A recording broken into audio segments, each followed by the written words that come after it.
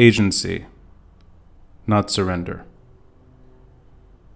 Over the past weeks, I have been visiting dignitaries, diplomats from local embassies, brave activists, and tireless NGO representatives, let alone current ministers and members of established parties. And I have had heated exchanges with all the above, some degenerating into public arguments, in my opinion at least, for the right reasons. I think I am misunderstood when I repeatedly make the case that the issue of Hezbollah is beyond our control. This is in no way an avoidance of the local changes that are possible, or a dismissal of next year's parliamentary elections. On the contrary, even if the effect is marginal, the smallest of steps in the right direction are critical. I will unpack my larger point, and hopefully bring what too often turns into a fiery debate to a calming conclusion. Narrative and sovereignty. My life revolves around persuasion, whether through the podcast, weekly column, or any outlet that tolerates my tone. In any event, I'm invited to offer my take, and in chance encounters where my opinion is asked, I provide narrative, and I hope my words attract anyone to the cause of restoring this country's sovereignty. This is not a slapstick issue, and it is not a point meant to be buried in the footnotes of policy memos or index of position papers. I firmly believe that 1970 was the last time Lebanon was governable. I know how ungovernable it has been for most of the time since, having grown up in our dysfunctional climate of inefficient confessional power sharing gone wrong. My generation rode the post-Civil War roller coaster of periods of short-lived stability and growth, combined with the suffocation of aspirations under Syrian occupation, debt-ridden kickbacks to Assad's collaborators in Lebanon, and repeated battles between Hezbollah and Israel. This is anything but post-war. 2 foreign armies remained in Lebanon, Israel quitting in May 2000, and Syria exiting in April 2005. And an Iranian-funded proxy army filled the Syrian vacuum thereafter, bringing us where we are today. We host an external powers military base.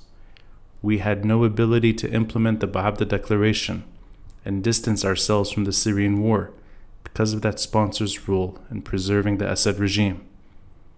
We paid a humanitarian price for the years of suffering inflicted by Assad's henchmen on Syrian civilians, and we stored that regime's deadliest of weapons meters away from Beirut's residents. Every foreign policy decision taken is dependent on Iran's green light, and every local security measure implemented caters to Hezbollah's security concerns. If there is one crucial demand left unfulfilled, it is the aspirations of what drove over 1 million Lebanese to the streets on March 14, 2005. Our independence. What we lost in 1970. The moment we opened our borders to Fatah, the PLO, and the Arab-Israeli War. And what we have yet to regain. The immeasurable consequence of remaining a perpetual battlefield for over 5 decades, rather than the region's metropole. Which brings me back to narrative and what I do for a living. There is no shame in standing up for the principles of March 14. Voices discrediting that movement are missing the point. The individuals that we curse today are figures tolerated by Hezbollah. The rest, all members of March 14, are no longer with us, and the responsibility there lies directly with that group's assassins.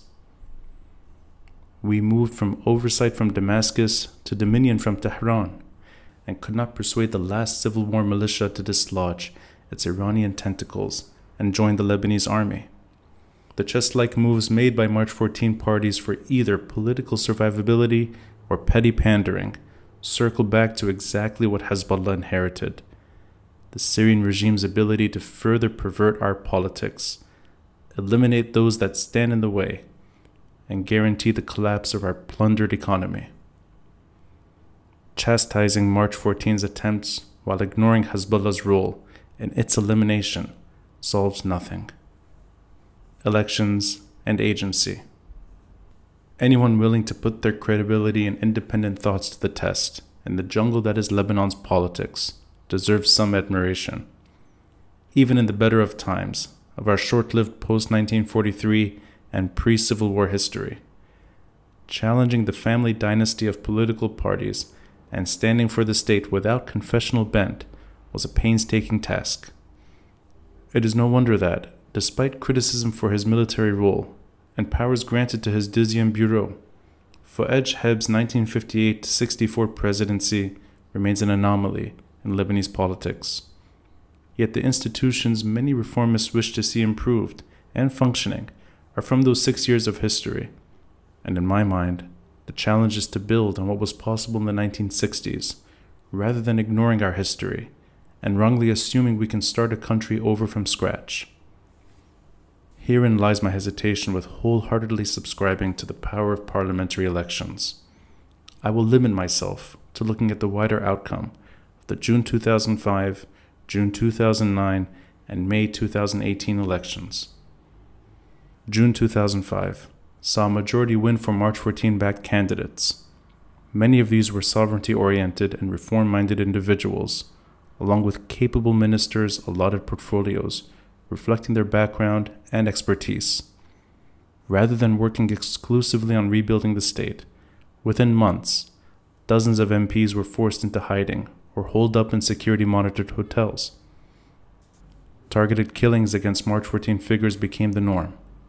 Following the July 2006 war and Hezbollah's turnaround regarding Security Council Resolution 1701's implementation, a permanent sit-in in downtown Beirut, and paralysis against what Hezbollah deemed a Feltman-backed government turned the 2005 election on its head.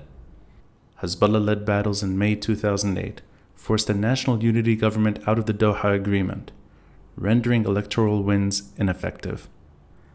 Politics by proxy defined real power on the ground, a form of political violence dressed in confessional consensus garb. Yet in June 2009, the majority of Lebanese once again voted in a March 14 electoral win, and half a year later, condemning pending indictments issued by the Special Tribunal for Lebanon, Hezbollah withdrew its support for the cabinet in January 2011, forcing Saad Haridi's first of many future resignations.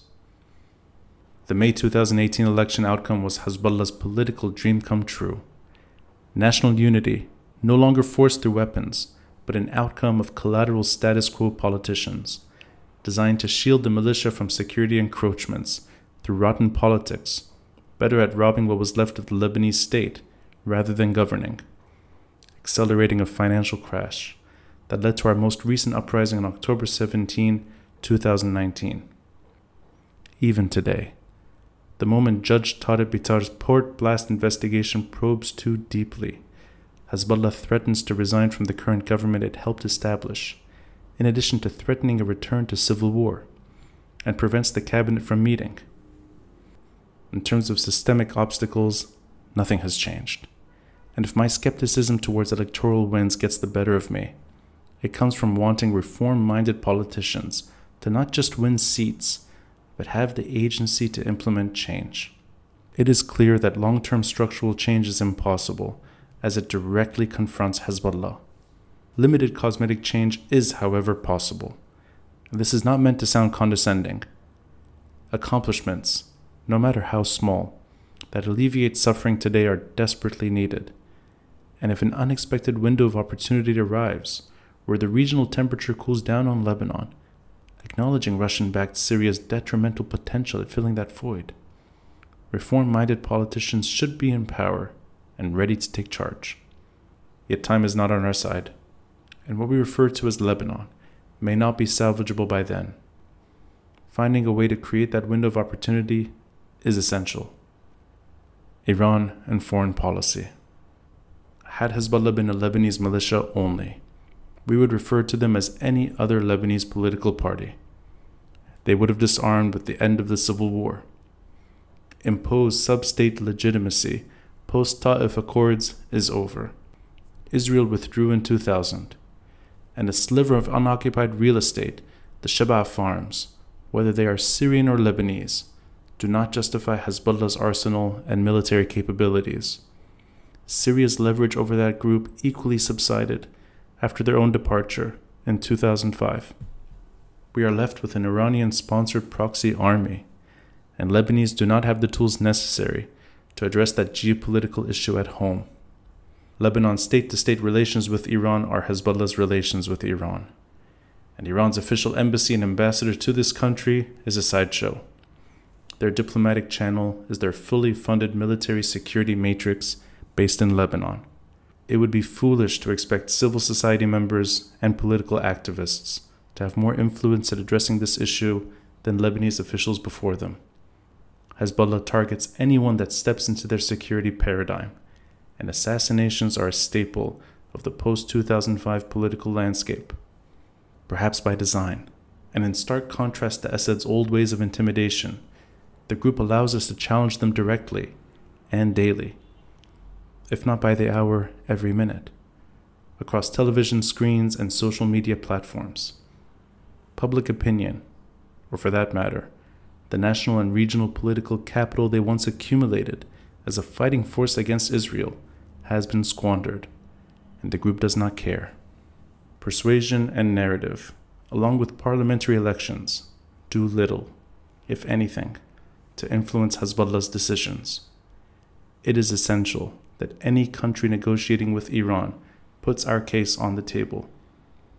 If we had that ability ourselves, there would be no justifiable reason to push for the internationalization of this issue.